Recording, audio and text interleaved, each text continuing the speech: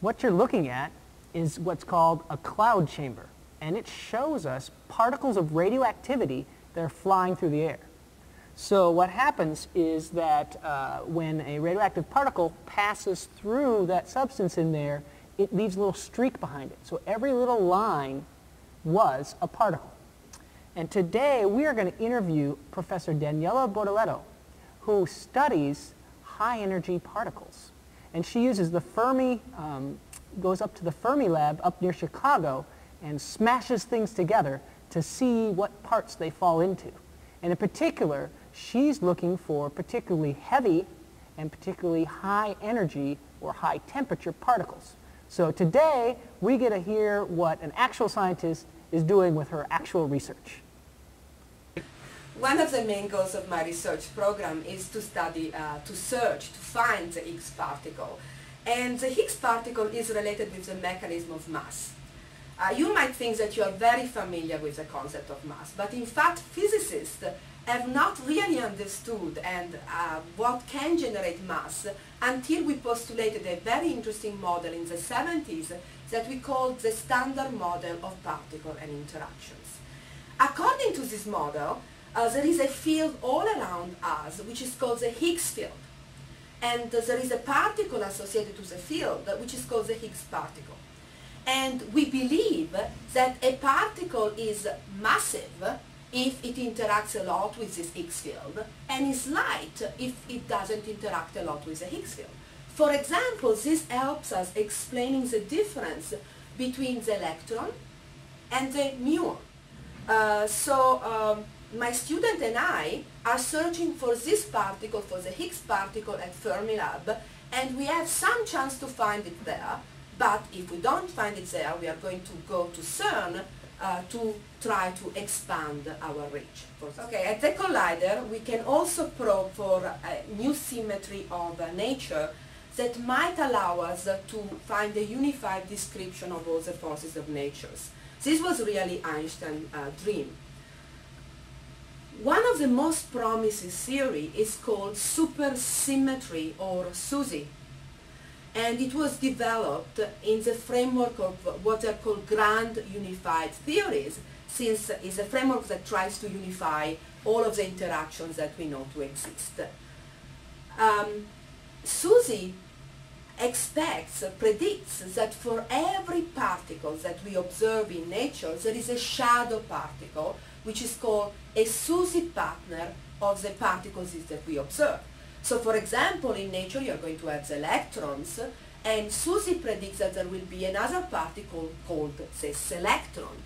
In nature we know that we have quarks. SUSY predicts that we should observe other particle called quarks. We think that we are not able to see this SUSY particle because they are going to be very massive, and that's why they've not yet been produced. On the other hand, cosmologists are really very puzzled at the moment because they observe in the rotational motion of galaxy a form of matter that is not visible, which they call dark matter because they don't know what it is. And it's dark because we cannot see it. So we believe, many theorists believe, that dark matter is in fact just a SUSY particle, and that this SUSY particle is called a neutralino. My student and I are also searching for the neutralino, and in fact in the data that we have taken at Fermilab, we think that we might have observed one event which is consistent with the neutralino. Unfortunately, it's also consistent with what we expect already from the standard model, and so we are not able to really be sure that what we've seen is the first evidence for SUSY. But we keep searching in the data that we are producing at Fermilab, and we will not stop there. As soon as this other collider at CERN will start taking data, we will move there and look again for the neutralino, and hopefully understand what is the nature of dark matter. So we've learned about two particles that Professor Bortoletto is looking for. We've learned about the neutrino, which is a supersymmetric particle, or a SUSY particle, and the Higgs particle. And the Higgs particle is just particularly extremely heavy particle. That's hard to see. And if Fermilab and the particle accelerator Fermilab is not powerful enough, then we can go to the particle accelerator in Europe, and which is coming online pretty soon, to see if we can have higher energy help us see some of these heavier particles.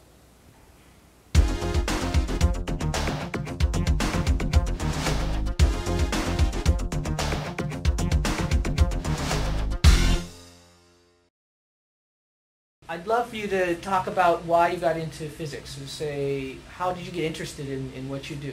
I decided to become a physicist after reading a book when I was about 12.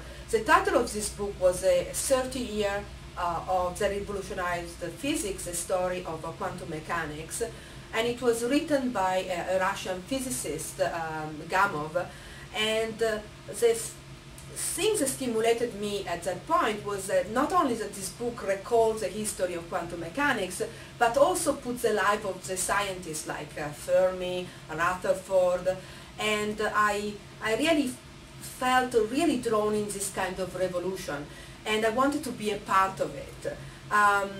Then later on now I see the extreme benefits that quantum mechanics has brought to humanity, from laser to quantum computing and electronic chips.